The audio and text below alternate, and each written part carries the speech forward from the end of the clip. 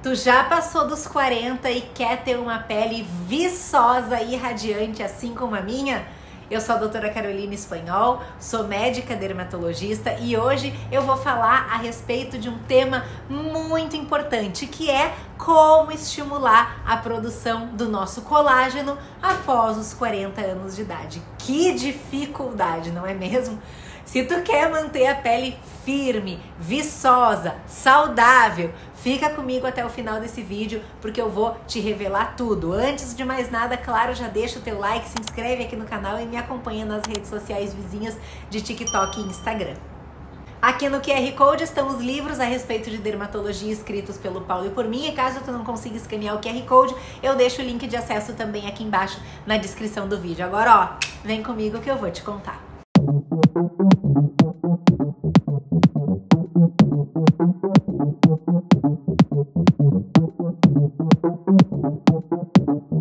O colágeno é uma proteína essencial para a estrutura e firmeza da nossa pele.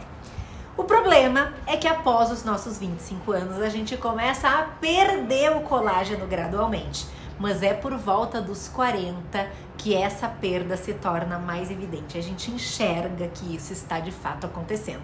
E isso pode resultar em flacidez, em rugas, em perda da elasticidade. Então, como que a gente pode estimular a produção do nosso colágeno de uma maneira mais eficaz?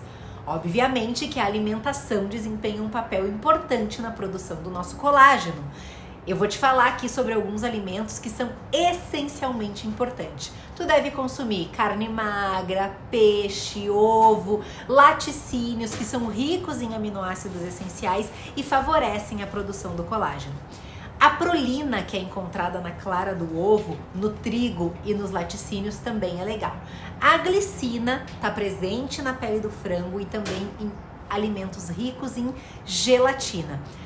A lisina é rica em carne vermelha, queijo, leguminosa, como por exemplo o feijão, a lentilha. E além disso, vitaminas e minerais são sempre, claro, fundamentais. Principal vitamina, vitamina C, ela é essencial para a produção do nosso colágeno. Tu encontra onde? Em frutas cítricas, pimentão, brócolis. Zinco e cobre estão presentes nas ostras, nas carnes vermelhas, nas nozes, no chocolate amargo, e eles são necessários para a formação das nossas fibras de colágeno. Além, claro, da alimentação, a suplementação de colágeno, de vitamina C, de complexo de aminoácidos e de multivitamínicos podem complementar a tua dieta e otimizar aí a tua produção de colágeno. Claro que manter um estilo de vida saudável é essencial para a produção do colágeno, então evite fumar, porque fumar vai diminuir ainda mais a produção do colágeno e vai acelerar a sua degradação. Use o protetor solar, o uso diário do protetor solar vai prevenir a degradação do colágeno causada pelos raios ultravioletas. Hidrate-se adequadamente, aliás, beber água ajuda a manter a pele hidratada e a função celular adequada também. Tenha um sono de boa qualidade, dormir bem é tão importante para a regeneração celular e para a produção do colágeno quanto todos os outros hábitos já citados.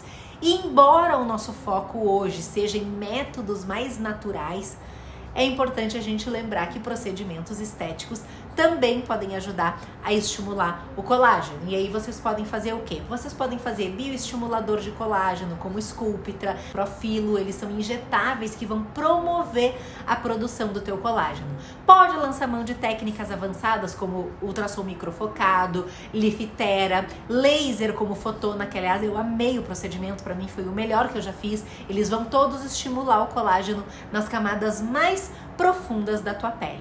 E essas são as principais formas para que a gente consiga estimular a nossa produção do colágeno após os nossos 40 anos, além de produtos que a gente pode utilizar na pele. Claro, lembre-se que a combinação de uma alimentação, de uma suplementação, de um estilo de vida saudável, e se tu conseguir fazer algum procedimento estético, isso pode fazer uma grande diferença na tua pele, não é mesmo? E hoje, pra gente finalizar, eu vou compartilhar uma passagem bíblica que está em Jeremias 17:14 e diz assim: Cura-me, Senhor, e serei curado. Salva-me e serei salvo, porque tu és o meu louvor. Cuidar da nossa pele é importante, mas cuidar do nosso espírito é essencial. As minhas informações para consulta de forma online, onde eu atendo o mundo, e também presencial na cidade de São Paulo, encontram-se aqui na descrição desse vídeo. Não esqueça de consultar um dermatologista para tratamento mais personalizado, para cuidados de pele individualizado, e não esqueça, claro, de se inscrever aqui no canal para receber mais dicas de cuidado com a pele. E se tu tiver alguma dúvida, alguma sugestão de tema para os nossos próximos vídeos, deixa aqui embaixo para mim também nos comentários. Até o nosso próximo encontro e fiquem todos com Deus. Tchau, tchau!